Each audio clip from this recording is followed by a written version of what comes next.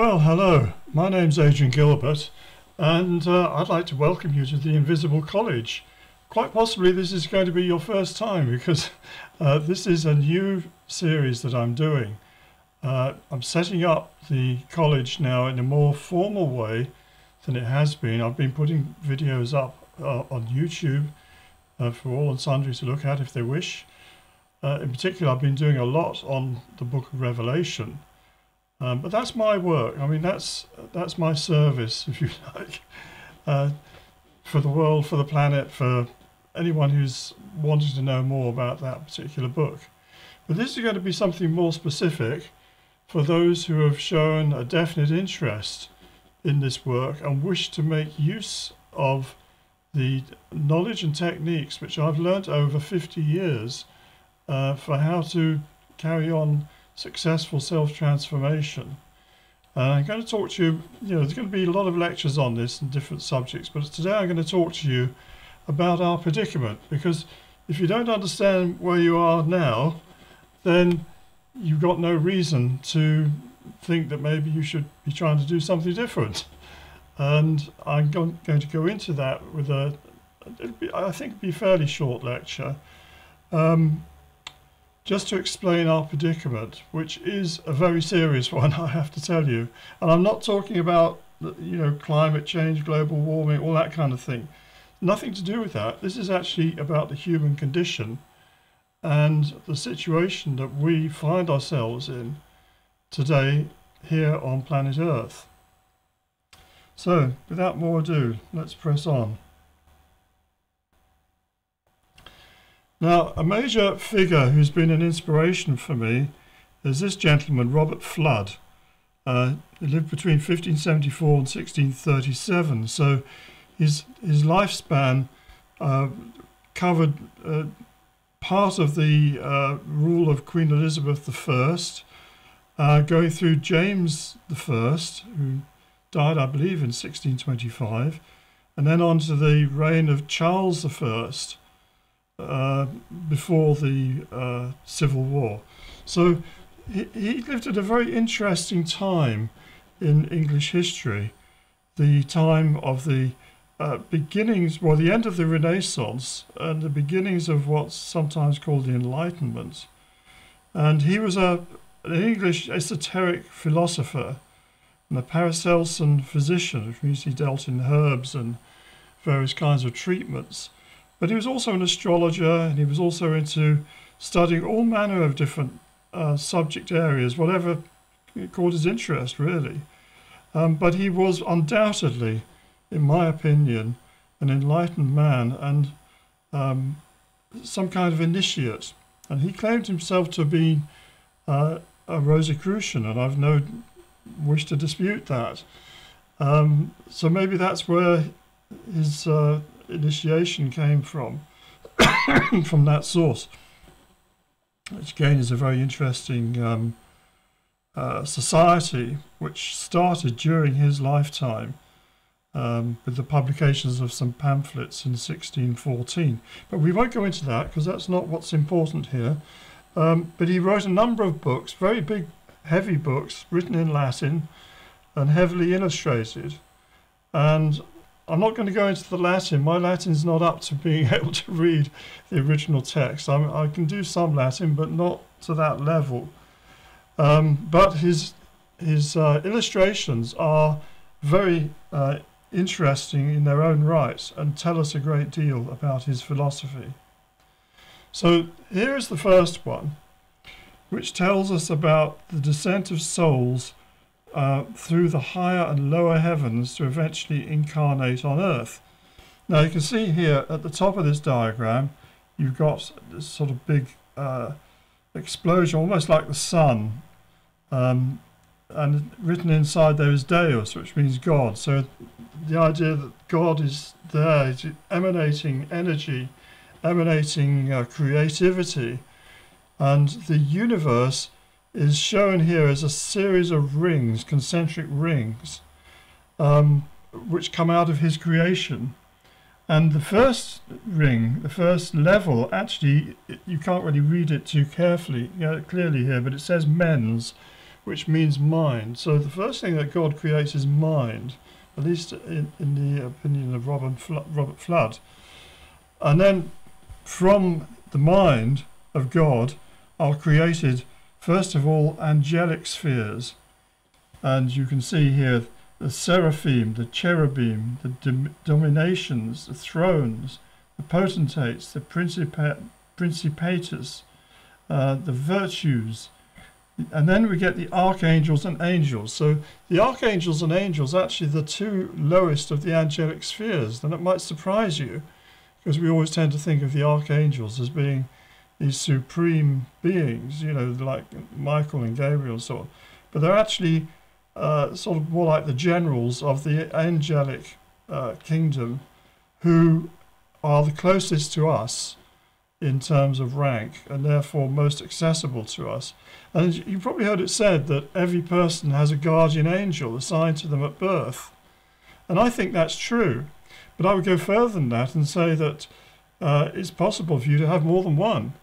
In fact, you can have a whole bunch of them if you are involved in some kind of definite work that requires help and assistance from that level. So these are the first levels that we see listed here, and the souls, we're showing the souls coming out of God. You can see coming out of like that from Deus coming down there. You can see that first little soul coming out, being popped out like an egg, really, and then they travel down through the spheres one after another. You can see them coming down, spiraling their way down, these little winged souls, and they come down through the different spheres and then end up on the earth. And to do that, they come through, first of all, below the angelic sphere is Caelum Stellatum, which means stars of heaven, and that is equivalent to what we would call the fixed stars in the sky, or the celestial sphere of stars, which rotates around us, as you know, or it seems to, because the Earth is actually doing the rotating. But it seems to us that the heavens rotate around us once every day. And that's got all the constellations stuck on it. You can imagine a sphere with all these stars stuck on the inside of it in their relative positions. Things like the Leo and Gemini and Capricorn. And then, of course, you've got other ones which are not zodiacal signs. You've got things like Auriga and Orion and Perseus, and all manner of other constellations. Those are the fixed stars, and this all makes up that's the boundary between the lower and the higher heavens. The higher heavens are really the angelic spheres beyond that, but below the fixed stars we then come into the lower heavens, which are the planetary spheres. And you've probably heard that in the old days they used to believe that there were a series of glass spheres around the Earth, and the planets were stuck on the inside of these, and these spheres rotated and the planets moved with them, and so they could work out the cycles of the planets. They're called planets because they move, as opposed to the fixed stars, which apparently don't move except in the general rotation. They don't move with respect to one another, or not perceptibly so. So the outermost of their spheres, planetary spheres, is that of Saturn. Now, of course, they didn't know about Uranus and Neptune in those days. They weren't discovered until well after his time. And so there were 7 spheres of the ancients, and including the sun and moon, which were also obviously moving bodies. And there were 5 other planets, as far as they were concerned, which were Saturn, Jupiter, Mars, and then coming within, you've got the sun, and then you've got within that, you've got Venus, and you've got Mercury, and of course the moon. So you had 7 altogether, and these spheres the souls descend through, and they come down here. You can see here they come down Venus, Mercurius, Luna, which is moon, and that's the last of those spheres. And then the soul comes down through the fiery sphere. Now, isn't that interesting? Because those of you who know something about me, I've been quite involved in something called the electric universe, which is a new kind of science of the universe, looking at how the universe is actually driven by electricity.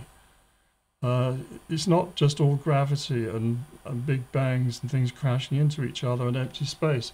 There's a lot of what's called plasma. In fact, 99% of what makes up the visible or the perceptual universe is in the plasma state, which, to put it briefly, is either free electrons or it can be charged up nuclei of elements or hydrogen nuclei, which are positively charged. Electrons are negative. And these together form plasma, and it has very different behavior from wind or air. They form what are called double layers. I won't go into that, but the whole behavior of this is completely different from air. And actually we see plasmas at work here on Earth as well. Every time you light a fire, the flames, the fire contains plasma. There are elements there in the plasma state, which is the fire state. So they're not wrong here when they talk about fire as being a state of matter. It is. It's the fourth state. And then below that you get the state of aeris, or air, and then you get aqua, water, and finally you get terra, or earth. So this is how Fludd was seeing the universe, and how the souls come from God and they progress down, down, down, down, down, going down, in, almost like going into what's called a gravity well, I suppose, ending up on the earth in the middle. Now, this was only one of his diagrams. He had others too, which are very important. And here's another one, which we're going to go into in some detail. And this one's called Integre Naturae Speculum Artisque Imago, which means mirror of the whole of nature and the image of art. And if I go into this in some detail, it's a very important diagram that further explains Fludd's philosophy of descending cosmoses in a more detailed fashion. But I want us to go to, first of all, this one. Here we are, we're doing Fludd's drawing.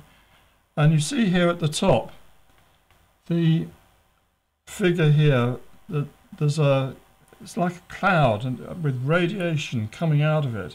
And you can see here this writing in the middle. That's actually Hebrew. And it's read from the right to the left, not left to right like we do in English, but right to left. And it says Yod He Vav He, which is the tetragrammaton, or the unmentionable name of God. Yod He Vav He is sometimes written as Jehovah or Yahweh, but it supposedly would never be actually said by the Israelites or the Jews when reading the Bible or whatever, and they would just say the tetragrammaton, the four words, or the four letters. So we see here God is at the top of the creation and he's outside of it, just as he was in the other picture just now. And then as we progress, we see here his cloud stands outside of the creation, and we have these spheres of the angels. And these exist as a series of concentric spheres, and nearest to God himself are three spheres or choirs of angels. Like God himself, these are supernatural or above nature, and that will become more clear as we progress with this little talk. And the outermost sphere, closest to God, are the highest, most powerful angels, the cherubim, the seraphim, and the thrones. And we do actually meet these in the Bible. I think in the book of Revelation, obviously, but I think also with Ezekiel you get to see the thrones with the four beasts and the turning wheels. The seraphim are the kind of fire angels. I think a seraph is put outside to stop man coming back after he's been cast out of the Garden of Eden. In Genesis, a seraph is set there, the flaming sword, to stop you know, him invading back in to the Garden of Eden. And that's a whole other subject, isn't it? And the cherubim, well, we meet the cherubim, at least images of them, with the Ark of the Covenant. And there are big cherubim angels placed there as protective guardians of the Ark. And on top of the Ark there are two made of gold. Now, of course, these are symbols. You can imagine that there are actually divine powers guarding the Ark as well. So you better not touch it. If you find it by chance, don't touch it. You might find that they're still guarding it, and you could get struck dead immediately. We're not dealing with flying saucers here. We're dealing with entities, very, very powerful entities. At least from the point of view of this teaching, and from the point of view of what I would like to teach you. And then we come to the second sphere. The angels are called dominations, virtues, and powers. So these are kind of metaphysical, angelic beings which have direct control over whole areas of existence. Exactly what these areas are is something to be discussed at a later date, but they're well above our level, let's put it that way. And the third sphere, or inner ring, is the closest to mankind and comprises the principalities, the archangels, and the angels. Now, as I said, you know, the ones that we're going to, if we come across angels at all, it's probably going to be the lowest level, the angels. We meet with the Archangel Michael and the Archangel Gabriel in the Bible, fighting the war in heaven against Satan and the fallen angel and his fellow fallen angels. And that again is another very big subject. But we don't need to discuss that at this point. I just want you to see here that we have the three spheres here of the angelic higher heavens, and these angelic spheres, there's 9 orders of angels, 9 choirs of angels. And that doesn't just mean that they sing. A choir can also mean a circle. So there's 9 of these levels of angels through which creation is administered. Now, in Robert Fludd's drawing, he shows you the starry and planetary spheres. And between these red lines that I've drawn, you can see the planetary spheres here are laid out, and the stars. You see that ring of stars just inside the larger red circle. That's the celestial sphere, as I was saying about the fixed constellations. We can imagine being stuck inside of that. And then we have the planetary spheres that the soul progresses through as it comes down through the 7 planets of the ancients. So same thing as he was teaching in the earlier diagram. And we can see in more detail here the labelling of the planetary spheres at the bottom here. You can see Caelum Stellatum, which means the stars of heaven. And then you've got Saturn, Saturnus. You've got Jovis, that's Jove or Jupiter. And then you've got Martis or Mars. Solis, the Sun. The Sun is seen as being in a sphere going around the Earth. This is pre-Copernican. But in a way, it is actually correct, because from our point of view, the Earth is at the centre of everything. You know, yes, of course, we know that from the point of view of the solar system, the Sun is at the centre. But the Sun's not at the centre of the universe either. It's not even at the centre of the Milky Way. So it's all a question of relativity and where you're standing.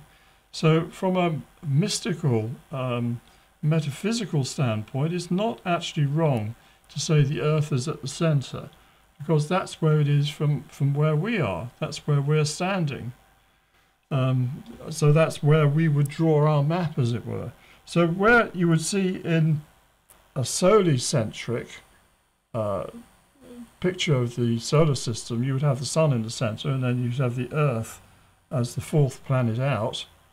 Third planet out. You'd have Mercury, Venus, and the Earth, and of course they put the lunar, the fourth one, the moon, because the moon is closer to the Earth. But where they put Solis, the sun, then that's where Earth would normally be if you were looking from the point of view of the solar system from a sun point of view. I think I made that clear. And then you've got underneath that, you've got Animalia, Vegetabilia, Mineralia. That's the three animal kingdom, the vegetable kingdom, and the mineral kingdom. And then you've got Artes Liberaliciones, the liberal arts as a cycle. Well, that is, the liberal arts was kind of what you studied if you were going to university and being educated. There were 7 subjects you had to study, known as the liberal arts. They included things like geometry, music, poetry. I forget what the other ones are now, but astronomy would be one of them. But there were 7 subjects that if you wanted to be a learned person, you had to study. And those were the liberal arts. So there's a kind of sense of education fitting in here. So we've got there, and underneath the moon, there's the elemental spheres. I've left them out, haven't I? Yes. Well, we discussed that before, the fire and the air and the water and the earth. And beneath these are 3 kingdoms of nature: Animalia, animals; Vegetabilia, vegetables; and Mineralia, minerals. And within these are spheres for the liberal arts, and also spheres for how art. And now when they use the word art, they're really meaning human ingenuity. A lot of what we would call technology is actually called art in those days. And so there's the art that corrects the mineralia. That's what it says here in some of that writing, which is quite small and hard to read. And it assists the vegetable and supplements the animal kingdom. So this is kind of saying how our art, our ability, our technology can do things, and it can correct the mineral kingdom. By correct, I think he probably means extracting metals from minerals, for example, cutting certain diamonds and things to show them at their best way as jewels, as opposed to just naked stones. So it can assist the mineral kingdom, and it can assist the vegetables. Well, you know, we plant things, we grow things, we farm them. We don't just leave them to grow wild, you know. We don't expect to be hunters and gatherers when there's 7 billion of us on the planet. We have to be more, specific about how we get our food. We have to farm things and grow things. And then it says we supplement the animal kingdoms.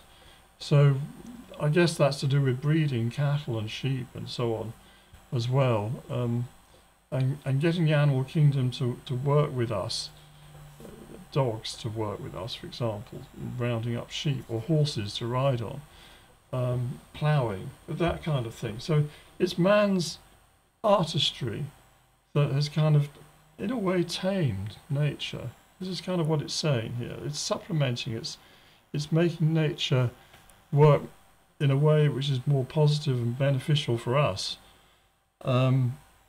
So that's kind of how he's seeing these spheres. Now, when we look more closely, we see in the middle here, you can see, I'll put a small version of it there. We can see we have this ball, which is like the Earth. It looks like there's continents there and there's oceans. And sitting on it is this ape-like figure. And he represents mankind. He represents man. The man is not looking around him. He's focused on looking at this globe, and he's got a pair of dividers, this ape. And behind him, you can see the magic square. That is the magic square of Saturn, I think. And so numbers come into this, numerology. He's using things like numerology and geometry to try to understand the world that he's in. In other words, this is the simian ape. He represents man, the scientist, that we look at things, we try to study the laws of nature to understand them, and that in that way somehow control our environment, control our world. And this is a very tempting thing. This is actually the most tempting thing. If you read, in the book of Genesis, it talks about Adam and Eve in the garden, and the devil there, it's the serpent who gives them the fruit to eat, says to them, you can become like God. You just need to know that, what I'm going to teach you. You need to know the difference between good and evil, and study and your science, and you'll be as smart as he is. Well, of course, this is fatal. Well, it has been fatal for us, and we'll discuss this further in other lectures. But if you think about it, we find ourselves in this extraordinary universe. We don't know where it came from. We have scientists who pontificate and say, yes, we know at the middle of the Milky Way there's a black hole, because our mathematics that we've worked out on a computer and simulation tells us there must be a very strong attracting force there, and it must be a black hole because we can't see it, but we must be there. And they invent all sorts of concepts and things. We've no idea what's at the centre of the Milky Way, but we have this attitude that we should present ourselves as all-knowing. And had you been alive at the time, when Fludd was writing his books and drawing his diagrams, if you felt a bit feverish and you went to the doctor, the chances are he's going to cut a hole, a vein and bleed you. You've got too much blood, too much sanguine. Just let some blood out and then you'll feel better. Well, we don't do that now, do we?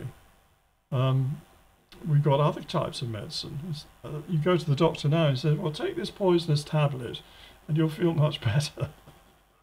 Only a little bit of poison, just enough to deal with those symptoms that are troubling you. Is that the right way?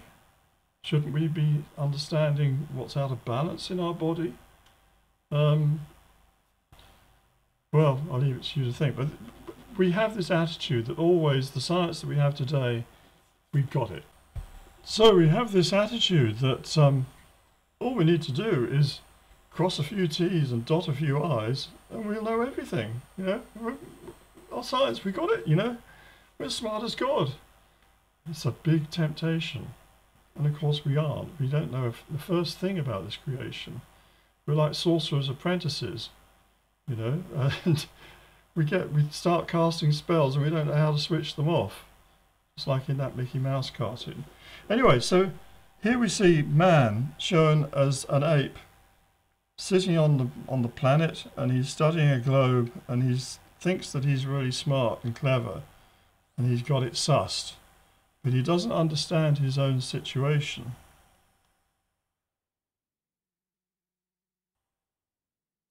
And the apes clearly represents man who, oblivious of their wonderment of the higher spheres of stars and angels, is immersed in his own miniaturized thoughts that we would today call science.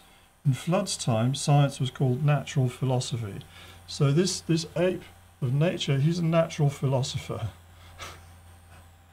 Now, interestingly, in case you think that Fludd's the only one thinking along these lines, here's another scholar who's a little bit younger than him, sort of generation later, called Athanasius Kircher. And he was another great scholar, and he was a Jesuit priest.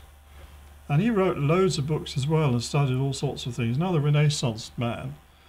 And here's a diagram of his from one of his books. And you can see here again, instead of putting the angels in 3 concentric spheres, he's put an enneagram, 9-pointed star. And he's put a different choir of angels. So still 9 of them arranged around in a circuit around the Trinity. There's a triangle with the eye of God in the middle of it. So this is kind of a more Catholic view, you might say, whereas Fludd was a Protestant. But basically they agree on this. And below that, you see here again this flying collection of circles with wings on them. The universe is in flight; it's moving, and the stars of the fixed stars are arranged around the outside there. You can see around the outside of that circle. And I don't know if you can see it, it's not that clear, but you can see the planetary spheres labelled there coming down to the Earth.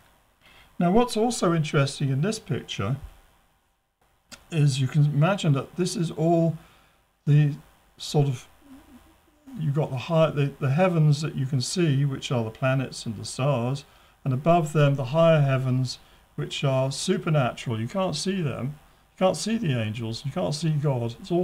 That's all supernatural. And at the bottom you've got the Earth, and you've got these two figures here sitting on the Earth.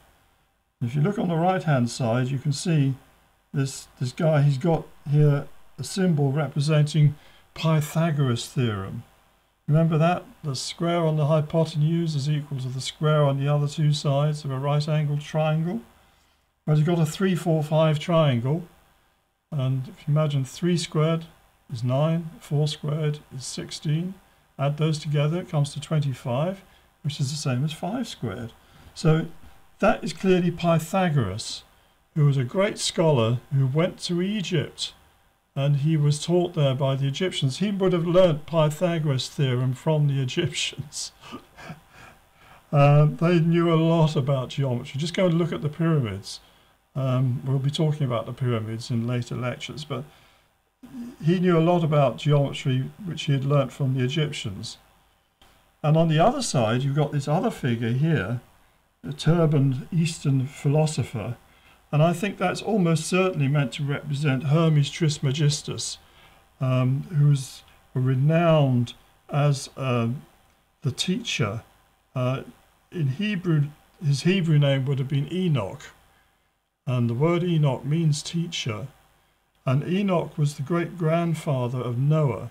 So he's a pre-diluvian. That means from before the flood. And the Egyptians would have knew him as Thoth or Tot. And Tot was credited, and still is actually, if you go to Egypt, under his name Hermes. Hermes Trismegistus is what the Greeks called Tot. He's credited with having built the Great Pyramid and the other pyramids of Giza, which are quite different from the later pyramids you see, which are just rubble heaps. And this is kind of saying, well, actually those pyramids were built before the flood. And his teachings and his knowledge is pre-diluvian. Now, we'll be going into the Hermetica quite a bit in later lectures, but I just wanted to introduce you here first of all to Hermes Trismegistus and what he had to say. And I'm going to read out to you a little extract from the Hermetica, which talks about the creation. Now, the Hermetica is a collection of documents. This is an edition I published myself. I don't know if you can see it that way. I published this in 1992. It's out of print now, unfortunately. But it's a classic work that had disappeared in the West until 1453, when a copy was brought to the court of Cosimo de' Medici in Florence from Constantinople, which had just fallen to the Turks. One of the escaping Greeks had the foresight to bring out this amazing book, which people in the West hadn't seen for centuries. And Cosimo immediately had it translated, and it was a very big influence on the Renaissance, because of course Florence was the kind of birthplace in many respects of the Renaissance. All the people like Michelangelo, Leonardo da Vinci, and many others. Marsilio Ficino, who translated it for Cosimo. So the actual documents contained in this are not as old. We're not real pre-diluvian documents here. They probably date from around the time of Jesus, maybe just after. But nevertheless, they contain the Egyptian philosophy as it had been handed down within the schools of the Egyptians, because so much of what was taught in esoteric schools we have no idea, because it wasn't written down. It was all passed on master to student, master to student. We weren't allowed to write it down. But we have got some documents here, and they do give us good insight into what the ancient Egyptians believed, going way back in time. So I'm going to read you out an extract here about the creation, and it'll explain a lot to you. And nature, even as mind the maker willed, brought forth from the downward tending elements, that's the downward tending elements is water and earth, animals devoid of reason, for she no longer had with her the word. In other words, the Logos wasn't working with nature, but we'll come to that another time. The air brought forth birds, and the water fishes. Earth and water had by this time been separated from one another, and the earth brought forth four-footed creatures and creeping things, beasts wild and tame. Right? So this is a bit like Book of Genesis, saying that those things were created by the earth. But mind, right, I told you, mind, the mens, is the very first creation of God in the flood diagram. But mind, the father of all, he who is life and light, in other words, that's what we're told is the Logos, is the life and the light. In the beginning of St. John's Gospel we get that.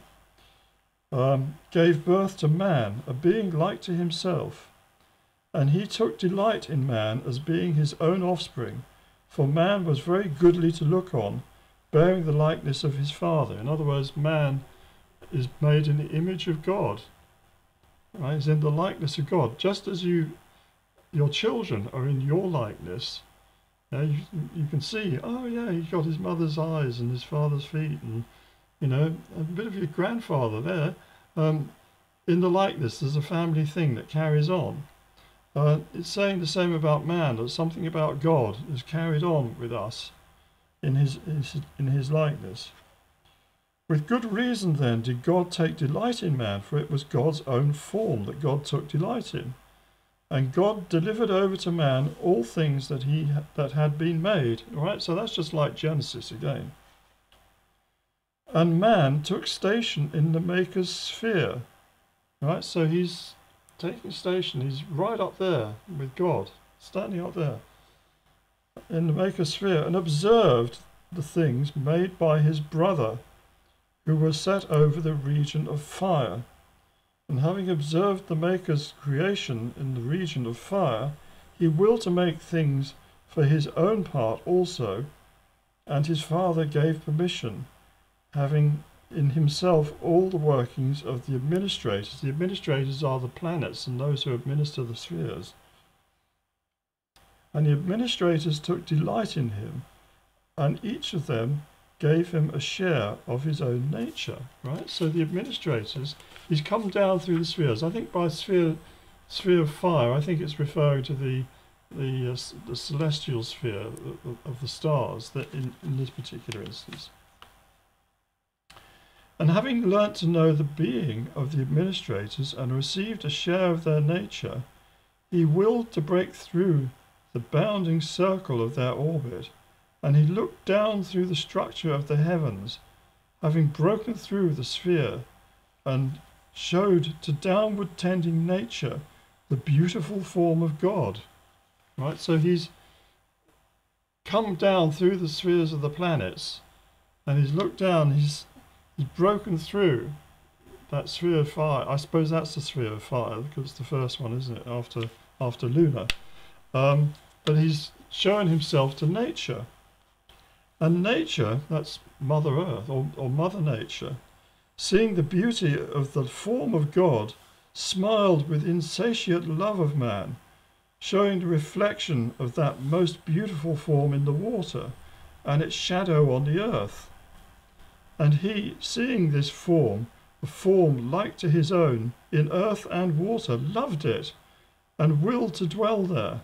and the deed followed close on the design, and he took up his abode in matter, devoid of reason. Right, so the matter was devoid of reason. Just like animals, they don't have our intelligence. You know, they don't go out and build houses. Well, I suppose birds make nests, but they don't create new things all the time. They're not inventive like we are. And will to dwell there. And he took up his abode in matter, devoid of reason. And nature, when she had got him with whom she was in love, wrapped him in her clasp, and they were mingled in one, for they were in love with one another. And that is why man, unlike all the other living creatures upon earth, is twofold. He is mortal by reason of his body. He is immortal by reason of the man of eternal substance.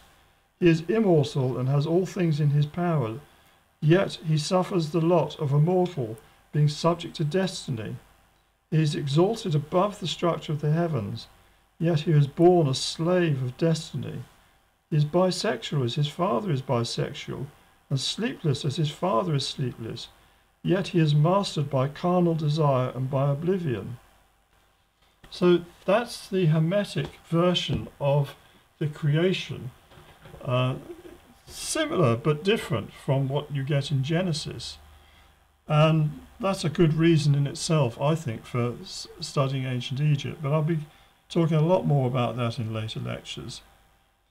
So that's Hermes Trismegistus. And here we can see an image of Hermes Trismegistus. And you'll find him in many alchemical textbooks, and you'll very often see him robed like this, like an Eastern philosopher or prince. And he nearly always is shown holding that curious, what's called an armillary sphere. It's a kind of hollowed out sphere that shows the structure of the cosmos, with different belts around it. But you know, again, we'll probably explain that at some other time.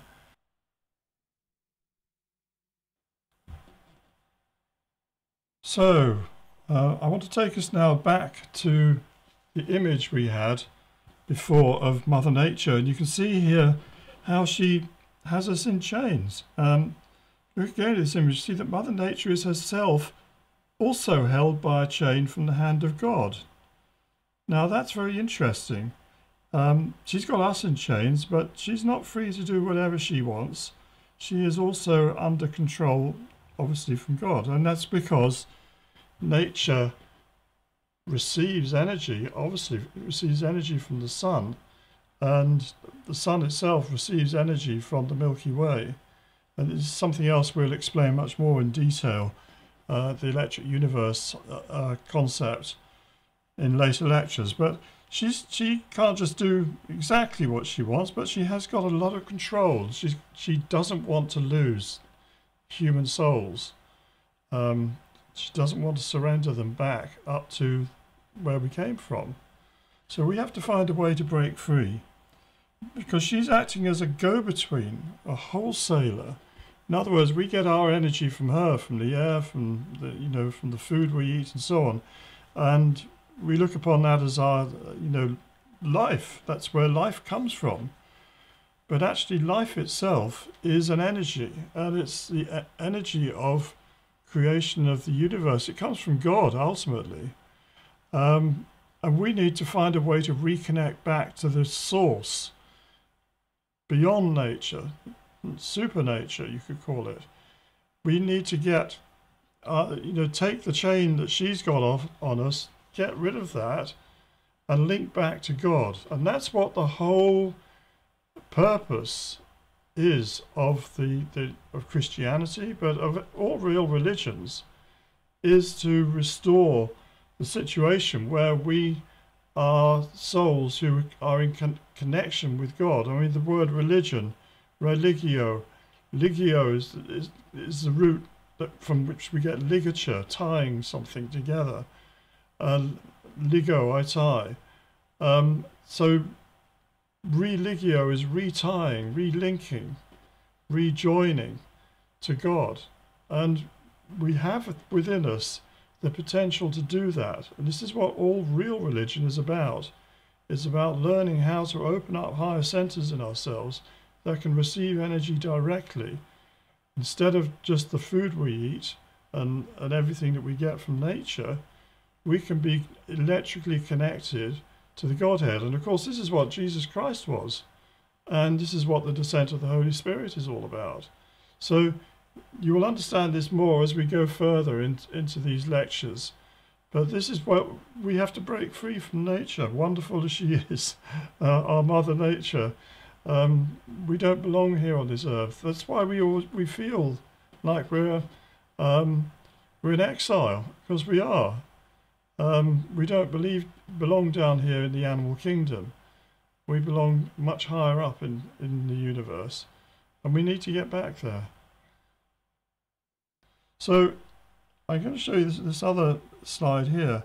And here we see the wise man finds the way to link the toad to the eagle.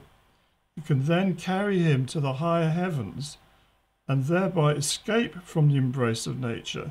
So this is another alchemical drawing. The wise man is, of course, Hermes Trismegistus, I would think. But you can think of him as the archetypal alchemist. You know, he's got a big book under his arm there.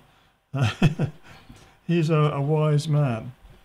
And ultimately, it's the work of the invisible college. It will take a while. This ultimately is the work of the invisible college, but it will take a while and a lot of other steps before most people are ready for this level of initiation. And this is what it is. This is initiation, and I'll explain it in detail. This is much further down the line, but this is what we're working towards. The frog, or the toad, represents our lower nature, and the eagle is that transcendent energy, the force of the Logos, that can carry the toad back up, rescue us from the baseness that we find ourselves in on this planet Earth. You might not think that we're living in a place of baseness when you compare it with other planets like Mars and so on. You see, well, there's no life there. There's life here. Yes, but there are higher things than life. There are higher things than this transformative place that we find ourselves in, where it's all eat and be eaten. We need to connect back to where the energy is coming to us directly. We can become stars. So that, my friends, is the predicament we find ourselves in, that we're here in bondage to nature. And this is why great avatars, Jesus Christ, obviously, but there had been others before him, coming here to rescue mankind. And we need to be ready, because the time is nigh. I shall have a placard and walk down Oxford Street. The time is nigh. Well, you read your book of Revelation, you read your book of Daniel, you read the other prophecies in the Bible, and you look around you at what's happening in the world today. Yeah, the time is nigh. If it's not going to happen shortly, when is it? You know? So I'll leave that with you. And thank you for listening to my words and the first lecture in this series. And let's go forwards from here. And I'll be giving you more details on the what's going to happen further with the Invisible College. This is only the introductory level, as it were. But more about that later. Thank you.